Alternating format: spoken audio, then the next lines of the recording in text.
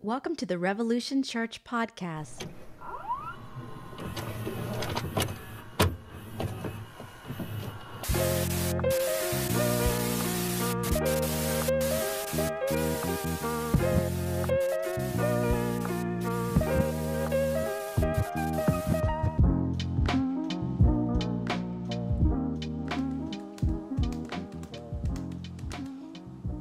All right, welcome to Revolution.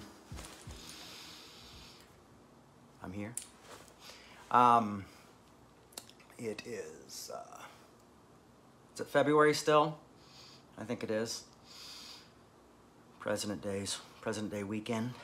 You guys barbecuing today? Does anybody barbecue on President's weekend? Let me know if you can hear me okay. I've kind of put the phone back a little bit further than usual. A tight shot, it's a little bit much sometimes. Give everybody a few minutes. I know you guys like to greet each other, welcome your neighbors, welcome each other to another exciting Galatians revolution. Thank you, Angel. Good to see you. Angel, I've decided you are a citizen of the world, my friend. My friend Angel just commented on our Facebook. And that guy is all over the world. Where in the world is Angel? Oh, so you guys, while we're waiting on this, and Kate reminded me, I'm going to be in Belfast. Speaking in Belfast. Let's see, January, February, March, April, May. I believe it's in May at Wake, which is Pete Rollins' event.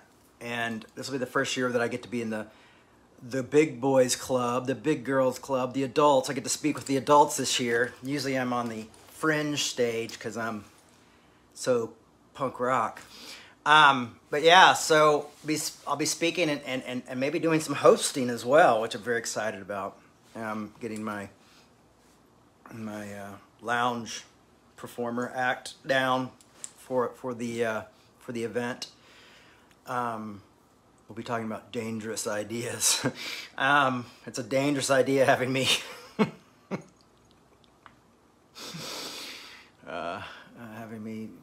talk, having me host anything. But yeah, so I'm gonna be there. So I'm gonna just plug Wake for a second because I'm gonna say, like, listen, I actually just met some friends who are going to Wake, who live here in the city. And because we felt, hey, got to meet before you go to Belfast. Why not meet here before we meet in Belfast? But Belfast is an amazing city that's been through hell and back. And the people there are amazing. Pete always puts together a first-rate event. Amazing speakers, obviously. And entertainment. But also part of it is just the people who come is so diverse and so different and so unique. And, I've been a few times, and the last year I went was the last time they did it because of, we haven't done it for years because of COVID, and I don't think they're going to do it next year. So this is like your chance to go if you want to go. Just spending time with the community that comes out for that event. And it's like, it's like church camp. You don't want to leave by the end, because you make all these new friends and all from all over the world, and everybody's in different places. And it's really cool. So that's all I wanted to share is, like, check out Peter Rollins on Facebook or wherever and check out Wake if that's something you might be interested in.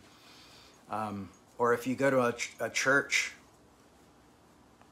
you should tell the church to send their pastors there because it's pretty good stuff. And this year is going to be very interesting because one of the speakers is going to be talking about how he lost his son to suicide, and I think that's going to be really a really tough but beautiful talk. So I'm really looking forward to this year at Wake. It's an incredible time. It was very healing for me in a really dark time. So today we are going to Galatians 4, and here's the thing. about Galatians 4. You know what? Give me a second because I got a drink and I'm going to get my drink. So talk amongst each other. All right. Little coffee. Because I don't speak fast enough as it is. Oh, my jean jacket, you ask. Oh, yes. This jacket is a vintage Levi's jacket. That was for the first wedding I ever did. It was for a bass player. I was in a band, social distortion cover band called The Creeps. And our bass player asked me to do his wedding. And it was the first wedding I ever did. And it was pretty cool. And he paid me by giving me this vintage Levi's jacket that I've never worn until this week. I just was like, you know, I've been holding on to this thing forever. What was I going to do, sell it? It's got too many memories, so I finally decided to put it on and throw some pins on. It's big E. I guess that's important. All right, anyway, so here we are. Grab your Bibles. Turn to Galatians. So Galatians 4 for me, in the past, here's the confession. Galatians 4 has always been a bore to me. It's always been my least favorite part of Galatians. Not to put that on you guys. But I've realized this now it's not. It's nice when you grow over time and see things differently. I've also been studying some stuff on the on Christology just recently, and I think maybe that kind of got me just thinking differently. I'm not going to bring that into this necessarily, but atonement theory, because I did an interview a few months ago, or maybe a month ago, and people were really pushing with me on the whole atonement theory thing. And now what I realized was, like, I don't believe in atonement theory, but I'm not sure what I really believe.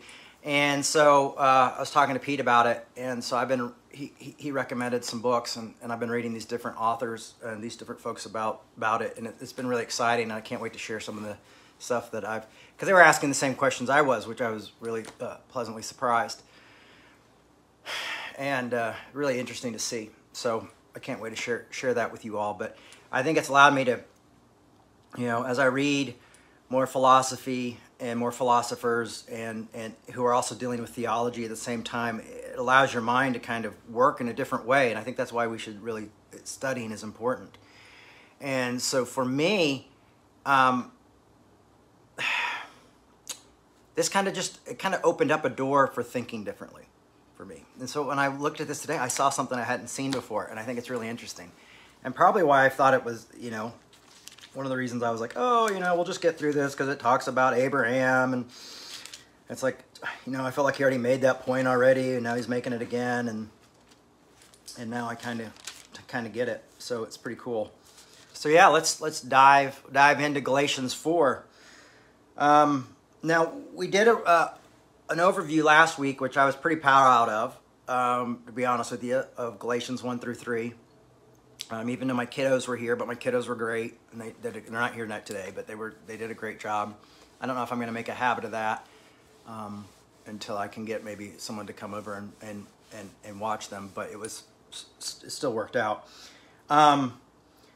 You know, and we talked about the last part of 4, which I really feel like the power is. I mean, I feel like all of 1 through 3, all of 1 through 3 kind of build us up to that end of 3 of there is no longer Jew or Greek, there is no longer slave or free, there is no longer male or female. I think that's a big thing. And we talked about no lowarchy or hierarchy, and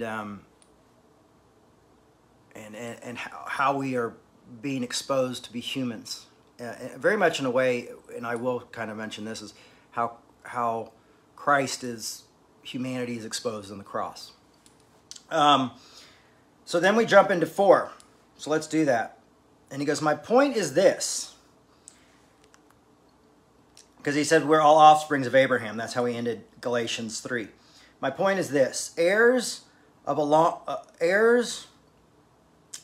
My point is this. Heirs, as long as they are minors, are no better than slaves, though they're owners of all the property. but they remain under guardian and trustee until the date set by the father. My friends whose father, they lost their father very young, and they didn't get their inheritance until they were in their 20s. And so sometimes it happens. So a lawyer or someone has to watch over your stuff to keep you, because I think it's smart in some ways for parents to do that, because you're like, what's a 14-year-old gonna, a 15 or 16 or 17 or 18-year-old gonna do with, $100,000? I know what I would have done. Spent it like that. So with us, while we were minors, we were enslaved to the elements, the elemental spirits of the world. And this is also talking about the law. And so the law is watching over us because we're enslaved to the elemental spirits of the world. And I think in some ways he's also talking to the Gauls in this, because that was a big part of their faith. But when the fullness of time had come, God sent his Son, born of a woman, born under the law, in order to redeem those who were under the law, so that we might receive adoption as children, and become, because you are children of God, God has sent the Spirit of his Son into our hearts, crying, Abba, Father. So you are no longer a slave, but a child, and if a child, then also an heir to through God. Now, what's interesting about this idea is Paul is really playing with something dangerous here, and I didn't see it. I've done this so many times. I've read Galatians. I've been reading Galatians for 26 years. I almost said 24 years because I thought I was younger than I was. I've probably been doing a yearly study of it for like 5 or 6 years now. A yearly talk on it. And before then, I probably actually did more talks. That's probably why I made it go yearly, so I would talk about it less. And Paul's doing something cool here, and we're gonna see it. We're gonna really see it in a minute. But one of the things that he's making clear is that we're all under God. So when he's saying, like, you were slaves, you are no longer slaves, but child. And think about him saying this to. He's saying this to not just like the Gauls who are Gentiles, because that would have made sense. But he's also saying this to Jews who feel like, no, we were not born of the slave. We were born as the free. So, we're going to look at how that kind of continues on in Paul's idea of really how we are all one in Christ, and how he really means it. And it's pretty insane theologically what he's doing here. It's really mind-boggling. So, just follow me. So you're no longer a slave, but a child, and if that child, then also an heir through God. 8. Formerly, when you did not know God, you were enslaved to being that by natures that are not God's. So probably beings of nature, probably also talking straight to the Gauls at this point. Now, however, that you have come to know God, or rather to be known by God, how can you turn your back again to the weak and beggarly elemental spirits? How can you want to be enslaved to them again? You are observation of special days and months and seasons and years. I am afraid that all my work for you may have been wasted. He takes both the Gentiles and the Jews, the Judaizers and the Gauls, and puts them together and says you were to the elementary spirits, and now you're doing certain holidays, and he's almost blending the two religions together and saying, why would you go back to that? So I have to, now with this more insight in this, I have to believe that people were going like, the Jews are being like, Judaizers were like, let us just have our Jesus and our Messiah. You go back to your religions. And I have the feeling that there was a temptation for everybody to just return back, take all their toys and go home. It was either destroy each other or split apart. Go to war or split apart. Now, how is that not so much like what we live in today? I mean, just over something like the vaccinations, you know, or politics, those two things.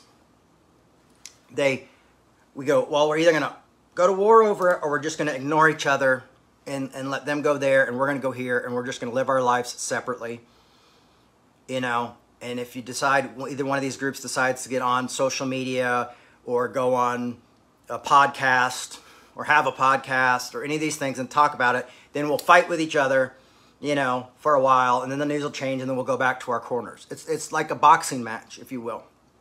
And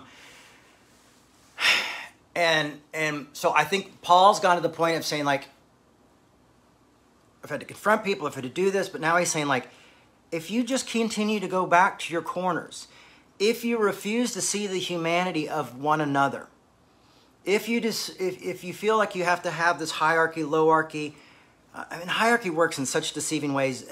I mean, it's like legalism. Legalism just always works in certain ways because legalism will creep into both groups, hierarchy and lowarchy, you know, and then it'll still be the us and them because we'll have our own legalisms of, well, they don't belong, and well, no, we really are the real people, so we don't belong. And Paul's going like, no, we do, you know, and he's saying, like, if you guys continue to do this, you're throwing it away. Even if this group might be a little bit more right than this group, or this group might be more a little correct than this group, you're still throwing it away and throwing away community. So, but you know, it seems better for us to at least go and take our toys and go home than to be at war with each other, right? But I think what Paul is calling us to live in a community and to do the hard work, to do the work of loving our neighbors and loving our enemies. This is what Paul is begging for these people. And you're going to see how close he is to these people through just this chapter. I don't know how this chapter just became alive to me today, but I'm really excited that it did. For myself and for you guys. So he's saying, you know, because, you know, back here he goes, the weak, beggarly, elemental spirits, like other gods and things like that. And how can you want to be enslaved to them again? You are observing special days and months and seasons and years. And so then he goes right into Judaism as well. And he goes, all right, guys, you're both. And he goes, I feel like all my work was in vain. I mean, so yeah, this is once again a harsh letter. I mean, yeah, it's a harsh letter, and it's the best letter written on grace. And we can learn so much about grace from Paul the Apostle. I wish more people would read Paul. I was talking to someone the other day, and you could tell that they were just, you know, didn't want Paul. People are afraid of Paul. I mean, and you know, I was a part of this group called the Red Letter Christians. And in that, I think one of the things was missing was Paul. But I think the problem is that people don't understand Paul and don't want to take the time to study Paul. And then if you have to get into reactionary Paul, like me with the pastoral epistles, and you know what I believe about that if you've come to Revolution at all, that they're forgeries. I think with ill intent, to be honest with you. But we miss a deeper level of grace. We don't, it's like we want to do surface thinking, you know? And I feel like I didn't understand who Christ was or what Christ was doing until I read Paul. And then I was able to go back and see Christ in so much of a different way, in so much of a deeper way, and deeper thinking. It's like when I read books, when I read Hegel, when I read Tillich, when I read even Zizek, when I read even, you know, Martin Luther King Jr., I'm able to take my thinking and go into so much of a deeper way of understanding and use critical thinking. And be on not a surface level. And I unfortunately, I think with religion and with Christianity has made the mistake is that it's been very surfacey, and that a lot of people haven't been willing to deep dive into understanding what it truly is, and have missed the humanity of it, and instead turned it into like magical thinking, like, oh, well, we'll just focus on the miracles, and we'll do healing things, and we'll talk about this and God, and they take out the humanity. And so for me, I'm saying like, let's stop magical thinking and let's find the humanity in the Bible. So I feel like reading the book of Galatians, I'm also at the same time going like, I'm saying the same thing that Paul's saying. Like I'm trying to like say like, why am I commenting on this? Is because I'm saying the same thing that Paul's saying to people in this community, which you guys are doing a really great job of arguing well and having tough conversations. But I'm going like, we have to, now I'm giving it to you for you to take into the community. And when I mean community, I don't just mean Christian community or just revolution community. I mean the world. Like, you know, if we're going to tell the good news isn't like, he is risen, yes indeed, you know. That's not the good news for me. The good news is that we can be human beings and we can argue well and we can live in a different way of society, and we can say this isn't how life is supposed to be. We don't have to kill each other. We can do the hard work to make the world a different place.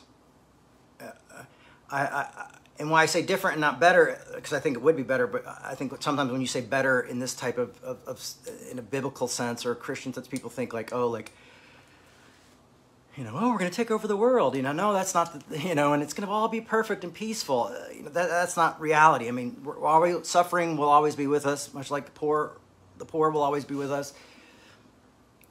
We'll always have struggles, but we can be there for each other. And this is, let's look at what Paul says to the Gauls, to the Judaizers, to the people of Galatia about this. So he says, I'm afraid that my work for you may have been wasted. Friends, I beg you to become as I am, for I also became as you are. You have done me no wrong. You know that it was because of a physical infirmity that I first announced the gospel to you. So this community literally got built because Paul was sick. Some people believe he had eye issues, and there are all sorts of different issues we could speculate on. But Paul had physical illness, much like most probably people had to deal with in these days. And he was very sick, and that's how he came to the Galatians, and that's how he started the community of Galatians, is because he came in very sick. That I first and first announced the gospel to you. Though my condition put you to the test, so it must have been very bad illness, you did not scorn or despise me, but welcomed me as an angel of God in Christ Jesus. You know, so I think this is what's so interesting, is he's trying to remind them of this deep,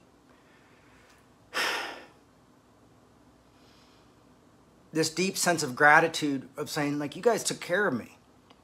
You know, you showed me love when I was sick, when I was at my end. And that's how this community came about, was because I was able to share with you my work and my reasons for my calling in that time of sickness. But you guys were also able to show me compassion and love. I mean, how awesome is it, you know, when you're sick? Like, I just remember, like, when I would be sick and go to my mom's house, even when I was older. I remember this one time, my dad had just got out of prison, and we were all supposed to go to New York. And I got a stomach bug, a really bad stomach bug. So they all went to New York. But Shirley, who was like a mom to me, and I lived with her for a year, but she came and stayed at the house with me, and I laid in my dad's bed and took my medicine, and I slept. And there was just something about like being in dad's bed, or like when I would go to my mom's house, my mom would like put me in her bed and bring me, you know, chicken soup, and, you know, and you just feel cared for and loved and safe. You know, and I think about like Paul kind of expressing that feeling of like, you know, here I was on a journey, extremely ill, and you comforted me and you cared for me when I needed it. You know, it's like the Good Samaritan, right? And so he's sharing, like, reminding this community of how hospitable they were. And to be hospitable in this time was extremely important, because without being hospitable, you would die if a community didn't welcome you in. If you were sick, you were done. Not even if you were sick, if you were just hungry and thirsty, if you didn't, you know, when you were making these long journeys, you depended on the kindness of strangers to do your work. And obviously that seems to be something that we've lost these days. I think that's why I love Belfast so much. And probably one of the reasons Angel loves to travel the world all the time. I can never keep up with that guy. Because there's other countries seem to really have this, and like when I'm in Belfast, it's just like it's such a welcoming community. You know what I mean? It's like such a they're so hospitable, they're so loving, they're so caring. It's like like I've become a member of Pete's family. And to me that's like crazy. His mom like makes me shepherd pie, and that's one of the reasons I love going there. I mean, honestly, it's like. It feels safe. It feels warm. It feels like refuge, but it also doesn't feel like refuge without the reality of suffering. Like everyone's been through it there, and that's why they help take care of each other. And I think that's what we sometimes don't do here, especially in the States, is instead of taking our hurt and our pain and using it to restore and help other people and empathize with other people, sometimes we use it as a way to push people away. And so we say things like trigger warnings and, oh, you shouldn't have said that, that set me out. And we become very self-concerned that we're not offended, rather than worrying about how we love and show that to others. Now, don't worry, Paul's going to get a little harsh here. So for you, those who like the harshness, we're about to get there. But he goes, you did not scorn me or despise me, but welcomed me as an angel of God or as Christ Jesus. What has become of this goodwill you felt? So, basically he's saying like, now I feel scorned and despised. The way you guys are treating each other, what I hear that you're saying about me, what I hear what you're saying about your community and the gospel, what's happened?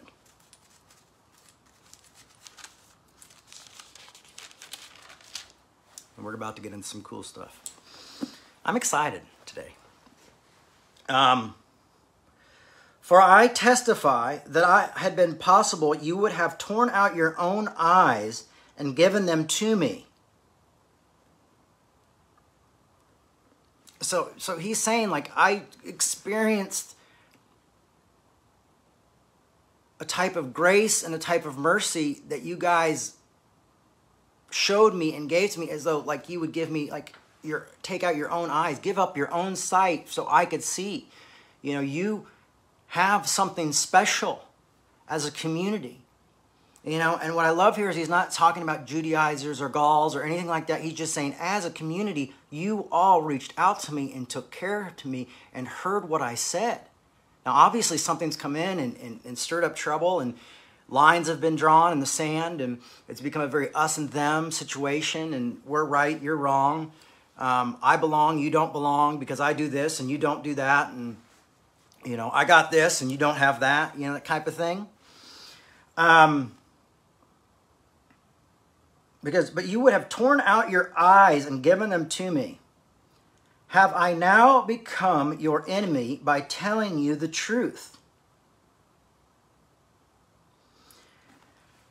And I find that this is the hardest thing for people to take, is sometimes the truth does hurt. And Paul is saying,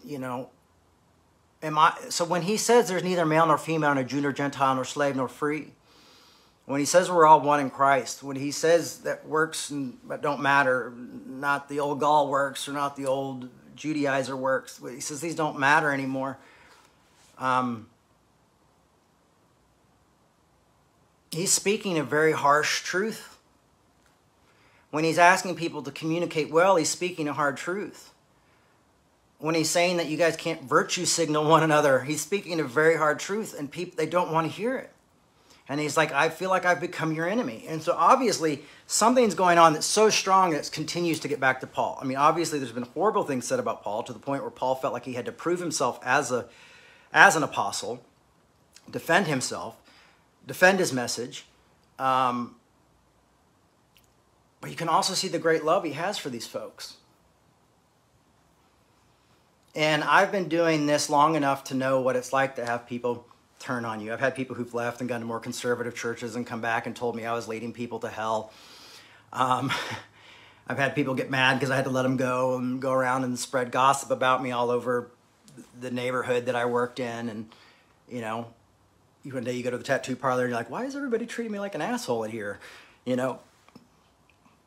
And then you find out, well, they heard something from one of your old employees and blah, blah, blah. You know, you're like, you know, what do I do?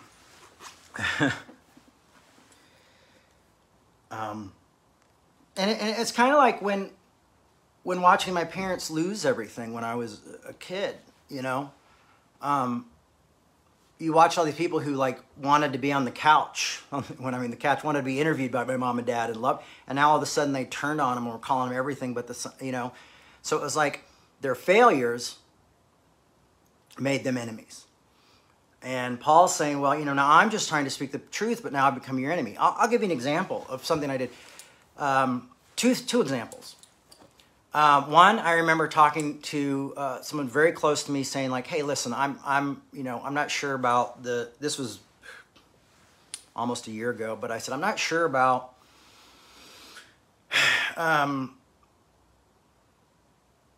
the vaccine. And I said, you know, I'm going to get it because I have kids and things, but it's the government, which I've always had a hard time trusting, and it's big pharma. You know, and all of a sudden everybody who's like cool is telling me I should get it, but at the same time it's like these big organizations that I've had a hard time trusting most of my life and have hurt a lot of people and destroyed a lot of lives. But I'm supposed to be okay with this, you know? And I just needed to talk it out. That was it. And they go, oh, have you been red-pilled? You know? And then the second one is I put something up the other day about the Democratic Party, which is the only party I've ever voted for my whole life. Confession, okay? Been a lifelong Democrat.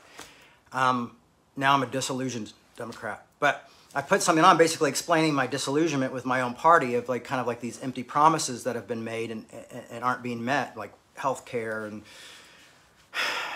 you know, the Affordable Care Act, child care not being passed, you know, all this different stuff. And not just Democrats, but Republicans as well. But some of the things that the Democrats have told us that they were going to, you know, there's supposed to be roses floating in the sky, and they're not.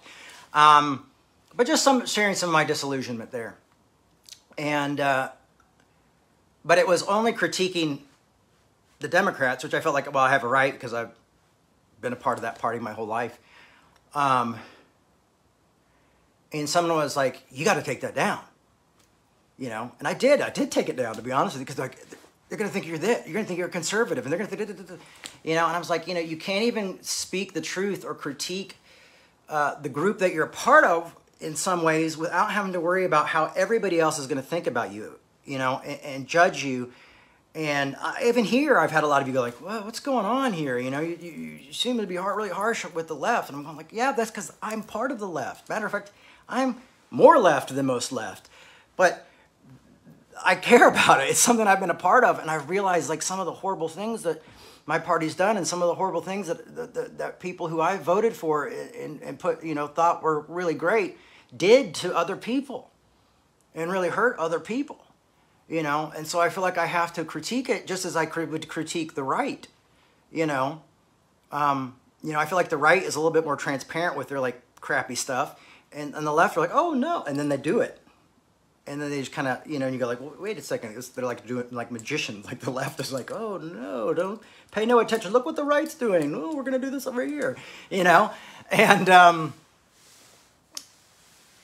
so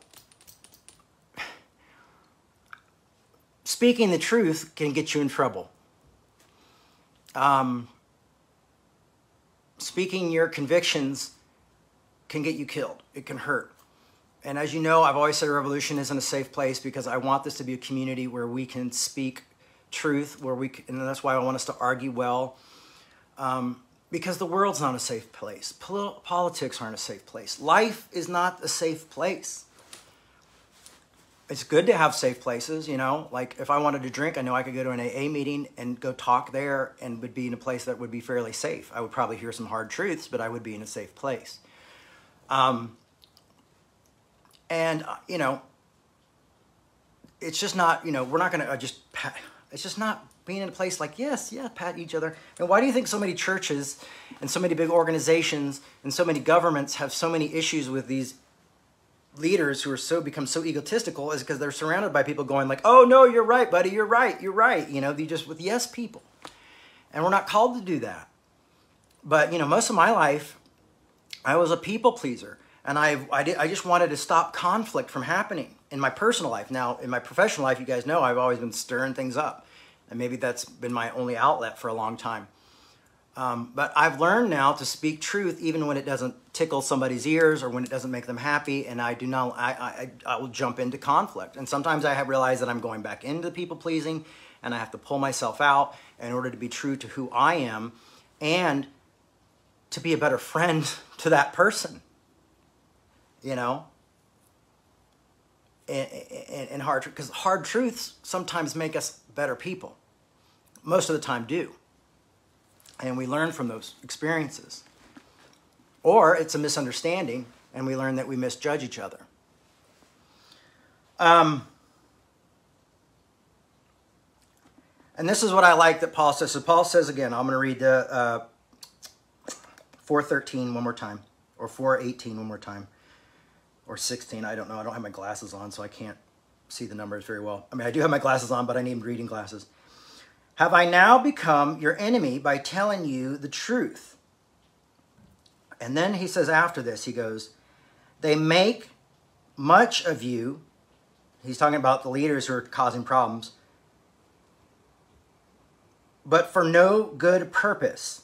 They want to exclude you so that you may make much of them.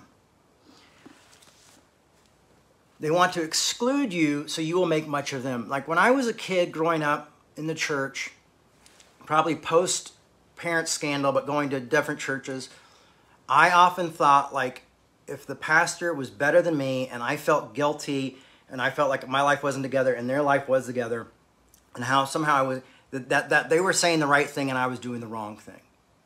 Because they would exclude me because they said, well, if you're doing this, and I knew secretly I was doing that, or if you're doing that, and I know I'm probably doing that too.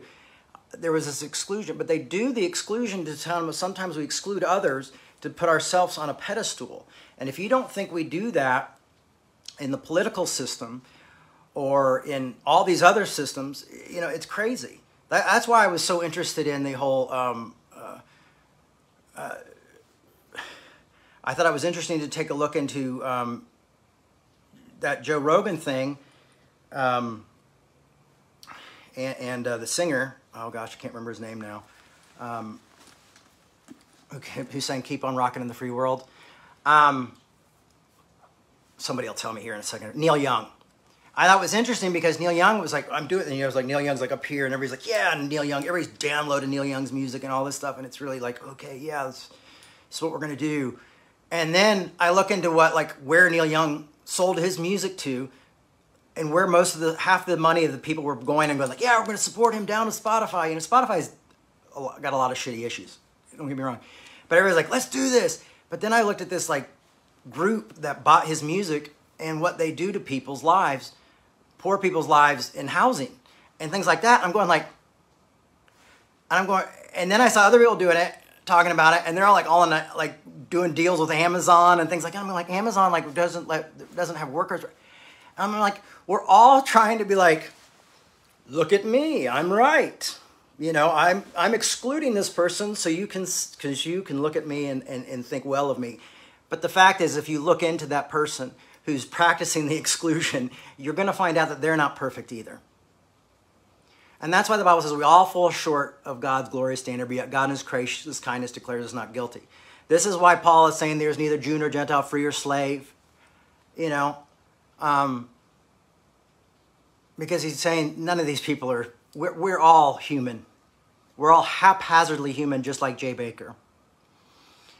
So it's something to think about. Because we've been caught up in this black and white thinking, and maybe that comes from maybe too many movies or too many books that are fiction or things like that, where we just want the hero and all that, to ride in on the white horse and save the day. But that's just not how the world works. But But I think that's also why people like Batman and like, you know, diehards and things like that. They like the flawed hero. But that's the point, is that people are flawed. They're not perfect. Their lives aren't together. And there's real pain and real contradiction there. And when we're able to realize our own contradictions in our lives, I think we're able to reach out and show more grace to the other people who might be showing contradiction or doing things that we disagree with. So, you know, I think about that song, the Depeche Mode song, people are people, so why should it be you and I should get along so awfully, boom, boom, boom. And then, you know, it takes another man to make me hate a man. So, anyway. Sorry, no, I'm not sorry. That's where this talk's going today. But anyway, so he's saying they want to exclude you so that you may think much of them. And then he says, is it good to be made much of for a good purpose all the time and not only when I'm present with you? My little children, for whom I am again in this pain of childbirth until Christ is formed in you, I wish I were present with you now and could change my tone, for I am perplexed about you. And I love this point, is that he's saying, like, I don't want to be this harsh, but I can't be there. And I'm going to send you this letter, and it's going to be a bit harsh, but it's not, I don't want to be this way, but it's because this is how I have to talk to you. I am not able to be there with you. I wish I could be there with you and help you realize like the importance of this. And when he says, I wish Christ could be fulfilled in you. And when he's saying what happens when Christ is fulfilled in us is that we're not virtue signaling to one another about how great we are to make somebody else feel less. There's no hierarchy. There's no hierarchy. It's actually a very communist idea, and not like perverse communism, obviously, but this very idea of like, people are equal. It's very socialist. I'm sorry that those are all bad words in America, but these are the concepts here that's happening. You know, your community. I mean, this is radical stuff.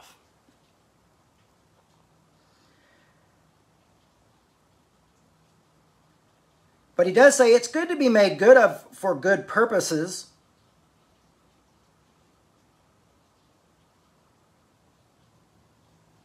You know, so like Dr. King, yeah, Dr. King deserves a statue. Was Dr. King have issues and with things? Was he a perfect human being? No way. But it's good that we remember the good things that this human being has done, and that the fact is that we don't forget that he's a human being. You know, the FBI are going to be releasing tapes, I think, in the next 2 or 3 years from some really bad things that happened with Dr. King, and people are probably going to really throw him under the bus. Or a lot of people will be like, see, we told you so, you know, that type of thing. But the fact is that all it does for me is it reminds us that we're all human. We all fall short. And if we want to find a common ground, it's like the 12 steps. You're finding common ground in an addiction, in something that people think is a really bad thing. And it is. It's something that's leading most people there to death. And how do they become a community, and how do they become a group that's really looked upon? I mean, some people get freaked out by AA, you know. I get it, but it's really, I don't get it all that much if you find the right group. Or by the 12-step programs. I'm not supposed to talk about one particular 12-step program. We're anonymous, you know. But it's coming together over, we're all humans. We're all alcoholics here. It doesn't matter if you're a Republican. It doesn't matter if you're a Democrat. It doesn't matter if you're a conservative Christian and, you know, like completely conservative and then transgender. I mean, you'll see conservative Christians sponsoring transgender folks and transgender folks sponsoring and just trying to keep each other alive. I mean, you'll see it all the time in those programs and in the program. And to me, that's very interesting. Because there's this fault there, and this fault that is very dangerous to us, that will devastate us, is the thing that's uniting us together as a community. That one thing that rises above all the cool stuff, all the politics, all the standards, all the upbringing, it's just all has to be put aside because we are trying to stay alive. And I think if we took seriousness how community keeps us alive and keeps us healthy in a different way, we might try to be like, all right, we all got to come together because we're all human. We all have the dialectic. You know, the dialectic is, you know, there's a dialectic, the two opposites. You know, we have to coming together. We need that. I think that's why dialectic therapy helped me. Dialectic behavioral therapy helped me so much. The contradiction and the compromise. It's amazing what you'll do to help other people stay alive and keep yourself alive as well. And could you imagine if we had that type of passion for our faith and for our religion and for the Christ, following Christianity, if we want to follow Christianity?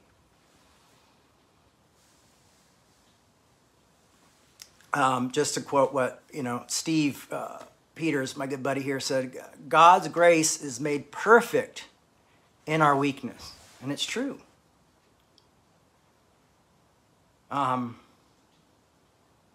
When I'm weak, he is strong. Yes, Jesus loves me. But also the fact of, like, I think about, like,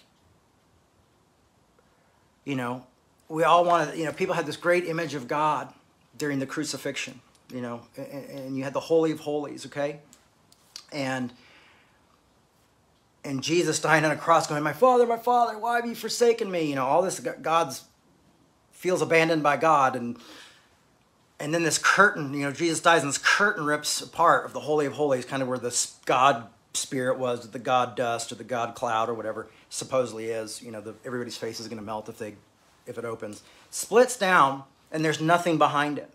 But you know what is there? A dead man, a dead human being on a cross.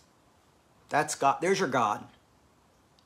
The dead man on the cross, whose last words, forgive them, Father, they know not what they do. You know, it's a harsh reality. It's a harsh reality of humanity.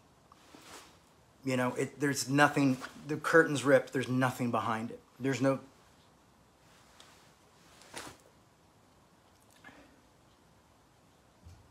Here's your God that suffered and died and said they don't even know what they're doing. And so what I'm trying to do is help us figure out what we're doing and how to do it better. And that's what I believe Revolution is here for. And that's what I believe you guys are here for. Paul goes into this. Now, this is where I think it gets kind of mind-blowing in Galatians. He goes, tell me, you who desire to be subject to the law, will you not listen to the law? This is cool. Paul turns it again over here to the group that's, you know, James's group, the Judaizers group, are kind of like, ugh. You got to remember, I bet you there was a few little small people who were still keeping the community there, though. I bet you they were like, Paul's right, you know. I was like, Paul better not be talking about me. Because, you know, there's always a few good eggs. Tell me, you who deserve to be subject to the law, will you not listen to the law? For it is written that Abraham had 2 sons, one by a slave woman and the other by a free woman. One, the child of the slave, was born according to the flesh. The other child of the free woman was born through the promise. Now, if you know this, Abraham was promised that he would have a child and have descendants, and that's how he was made. That's when grace first came. That's when faith first came. That's father of faith right there, boom.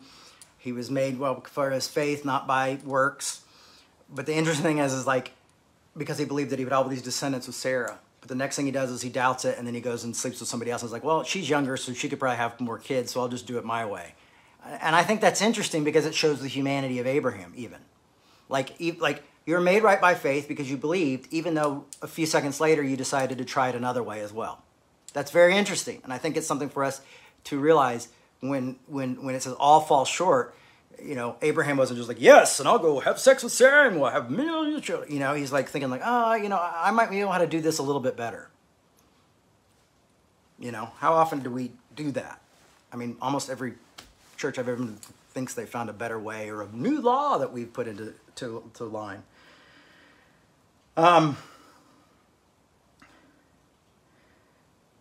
Okay, according to the flesh, the other, the child of the free woman, was born through the promise. Now listen to this. Paul says this very clear. He goes, now this is an allegory. So listen, he says, this is an allegory. If you need to find out what an allegory is, go look it up on Google. But this is an allegory. These women are two covenants.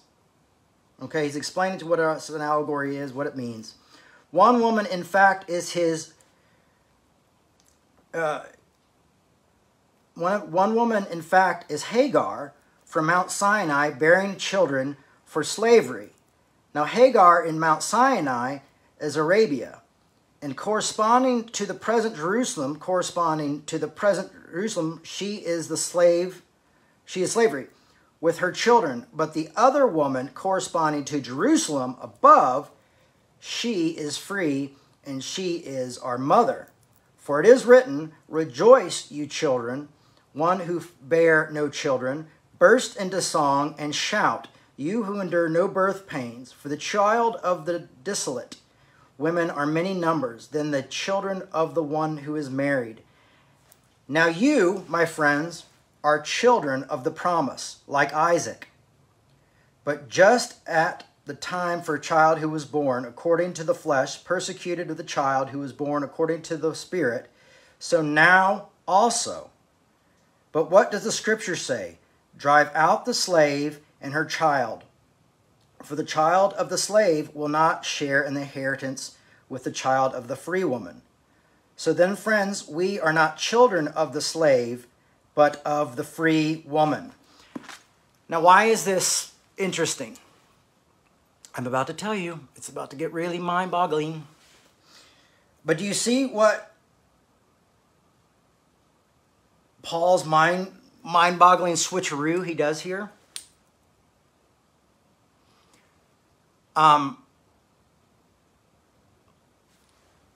He includes the Gentiles in with the Jews and says we're all children of the free woman. Much like Jesus said, you've heard that said in the law, this, but I say this. Because he's saying the slave, when you go back to the law, you are slaves. So when you go back to the law, you're acting as slaves. When you leave the law, when you're free from the law, you are with children of the free women. And that's pretty mind-boggling. I never saw that before in Galatians. How impactful that really is of that he's saying, literally, the only way to be children of the slave woman now is to be under the law. It's not to be the chosen people anymore and the Gentiles anymore, but it's to be under the law, and now you're slave.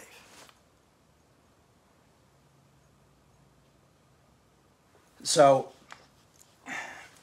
yeah, I'll try to speak on it a little bit more here, because this is the end anyway. But I'll read a little bit of 5:1 so you can get a little bit more of that. For freedom, Christ has set us free. Stand firm, therefore, and do not submit again to the yoke of slavery. You know, he is saying Christ has made us all the free children. And so this is one of those things where probably people were having a hard time with Paul too, is that he's coming in and saying, I think this is also why he led with there's neither Jew nor Gentile, slave or free, male or female. I think is what he was just about to hit him with this. And that's what Paul does, is he says something radical and then he goes in and then he tries to explain it. Like, you know, when he says, and they turned on each other, you know, they turned and lusted for each other and blah, blah, blah. And then he goes, what horrible people in Romans 2 I'm talking about. You say, but you're just as bad for judging these people. You know, you're like, well, switcheroo. You know, it's kind of Paul's style of writing. He's the M. Night Shyamalan of the Bible. And so here he's saying, like, when he says drive out the slave woman, he's saying when we rebuild the old system, and he said this earlier, and when you rebuild the old system, I only become a slave to Lot when I rebuild the old system. I only become guilty when I rebuild the old system that was torn down. And so he's saying, this is what Christ has done. This is why I'm saying Christ became clear to me through Paul, is he's saying this is the message of Christ, is that we're all human beings. There literally is no Jew nor Gentile anymore. And when we realize this, we are free. When we realize the humanity of others and our own humanity, we are free. We are not slaves. When we are under the law, and we'll talk a little bit more about this probably next week about exactly, like, let's look at a little bit more of what the law meant to people and what the law can represent. But I think a lot of us see it, what's going on here with these, you know, it's dividing this community, because one community says we have to go by the law, and Paul's saying the law is dead. But what Paul is trying to, I think, show in a very hard way, and I think that's why he goes, I wish I could speak to you guys a little bit kinder, and I wish I could be there, is because he's about to go into this. You know, he's about to go in and say, listen, if you guys want to go back to the law, you know, you are no longer the free children. You are, like, I give you two covenants. One woman, in fact, is Hagar from Mount Sinai. I have children for slave. He's basically saying, when you rebuild the law, you're the children of Hagar, because now you're slaves to the law. And he's saying that this isn't what we're here to do. And what does it say? It says, cast them out. You know, he's saying, like, if you want to follow Christianity, what Jesus has done into both to fulfill the covenant in Judaism, and what Jesus has done for the Gentiles has made us all free and has changed the game completely. Just as Jesus was changing the law, just as when Jesus would read the scriptures and leave out certain parts. You know, Jesus is, it's like when the Joker's, Heath Ledger's Joker's talking to Batman, and he goes, you've changed things. You've made things different. You've changed things. And what he's saying is Jesus has changed things. And he said, and I've changed things because I'm building on that covenant of Christ, and now I'm called to reach Gentiles.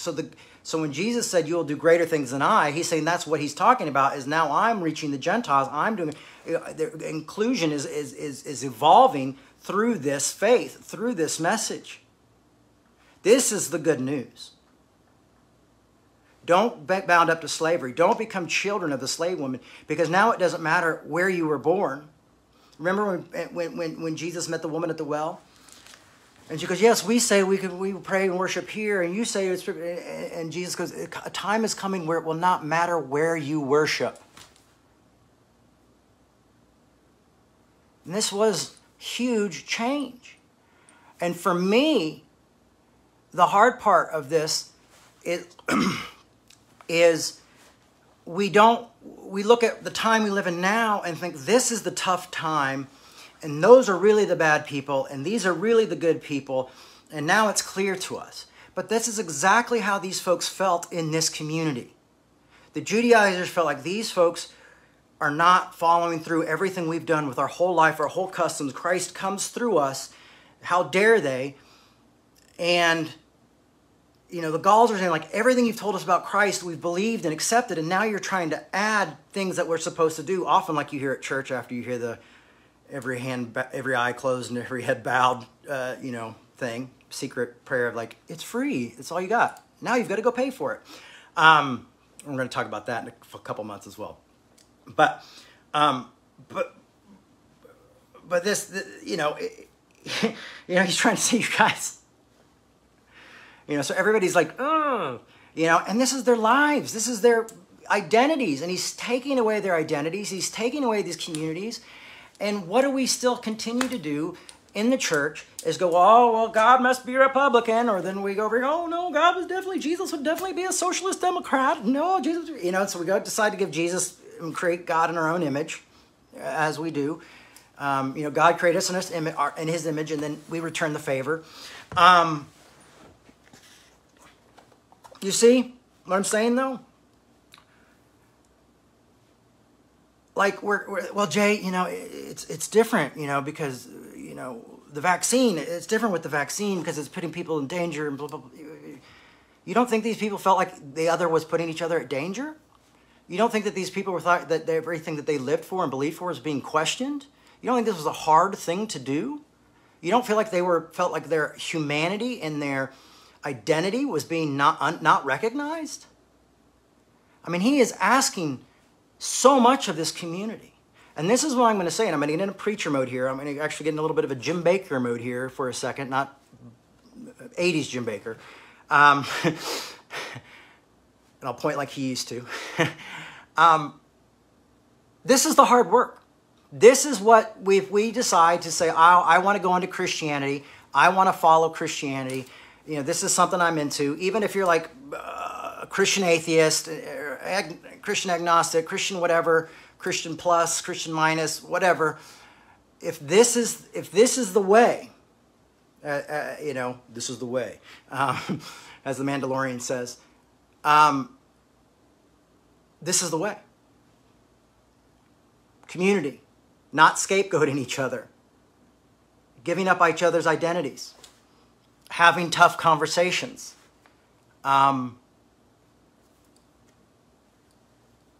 seeing a bigger picture, and judging each other by the content of our character.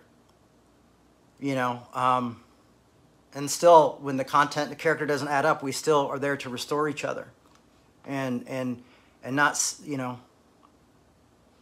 love your enemies and love your neighbor. I mean, this is what it's about, and it's really tough stuff to take, but this is what it's about. And it's just sad to me that we've allowed politics and our identity, or you could even say identity politics, to continue to divide us and separate us. And once again, I will say, like, if Jesus isn't a good enough example for you, you know, look at Gandhi or look at Martin Luther King, who are willing to stand and talk and even be beaten by people who did not recognize their identity, so their identity would be recognized. They forced them to recognize their identity. They forced them to see the blood come from their forehead. They forced them to see the humanity. And the world was watching, and it forced the world to see the humanity. Not everybody sees it. Some people are blind and choose not to. But that's up for us to help those people who were blind see. Do you see? Does that make more sense now? Where it says they were blind, but now they see.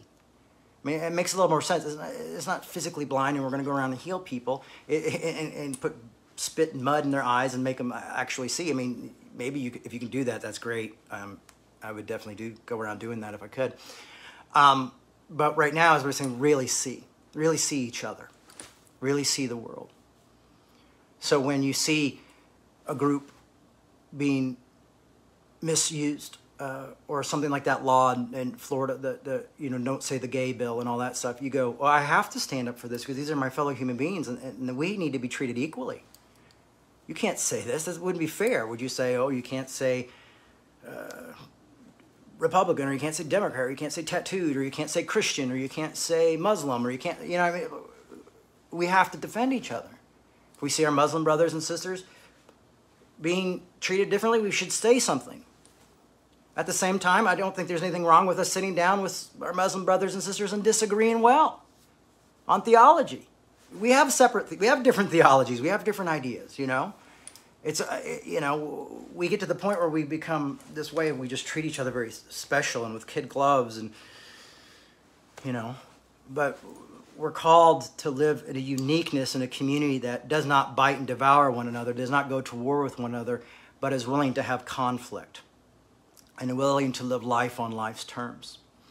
So I really believe that.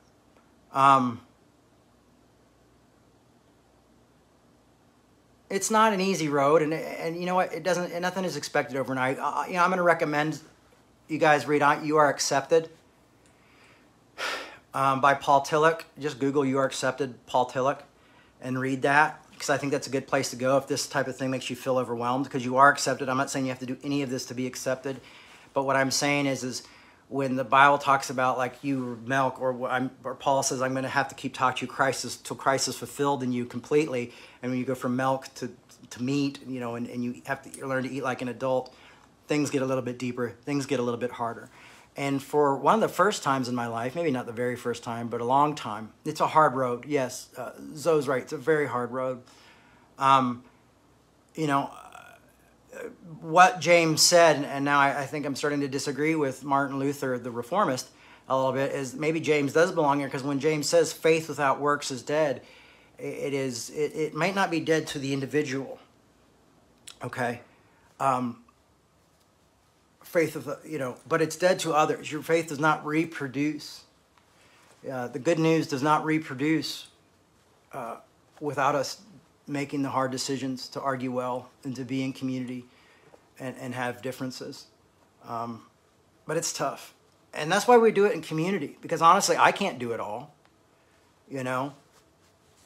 I had somebody send me a letter yesterday like, oh, you wouldn't respond to me if I had, you know, if my pinky was on fire, so something strange like that. And it wasn't that I didn't want to respond. It's just like, man, I get so much from people that I can't respond to everybody. I would like to, you know. But that's why we have community. And that's like, I'm not higher than anybody else. You know, that's why I don't like the pastoral epistles, because it undoes so much of the work that's done in this book. So if you go, Jay, why do you have, not just because it's been, like, historians don't believe it, and most theologians don't believe that, you know, we'll make excuses why they're there, but we'll call them reactionary Paul. But the big thing for me is that it tries to undo the work that Paul is working so damn hard on here in Galatians, to bring this community together and to see one another as human. So, the road less traveled, the narrow road. This is the narrow road, folks. So, love your neighbor, love your enemy. Republicans and Democrats holding hands, singing Kumbaya and Amazing Grace. I mean, ironically, Amazing Grace, you know, written by a slave owner. So, you do the math there, folks. Anyway, that's it. That's all I got to you guys today. I was surprised that so much would come out of 4. So 4 is no longer a bore. We'll go through this together. You know, and what's funny thing is how much I learn from you folks. Because I'll get messages from some of you folks telling me things you're doing. And it's like seeing all this come true. And it's like, I'm rolling these around. I'm an overthinker, and I'm studying theology and studying philosophy and doing everything I can to bring this message out. But then I see you guys doing it, and it makes me realize that, you know, I'm not just here with hypotheses. Because honestly, right now, I don't have a community in this city. So it's really great to see. And I'm grateful for you all, because it allows me, you show me that this is not just wishful thinking, that this is really good news that works, and we can actually put our feet on the street and do it. So, thank you all very much. I love you so much. If you appreciate our work, please go to revolutionchurch.com and maybe consider supporting us, sending us a few dollars, so we can continue to do this and continue to grow and try to do more things. Seems like we take 2 steps forward and then 3 steps back, but we're going to keep moving forward. And if you can support what we do, we're grateful for that. And it does make it possible. We run on a very small budget, I promise you. And so any amount really does help. Lots of love, lots of grace. See you next week. Bye.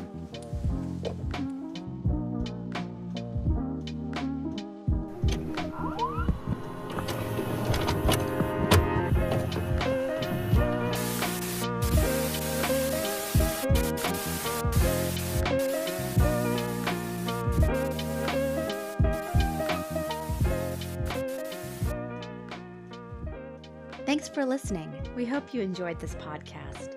To make your 100% tax-deductible donation today, please visit revolutionchurch.com/donate. You can also learn more by clicking the donate section on the website.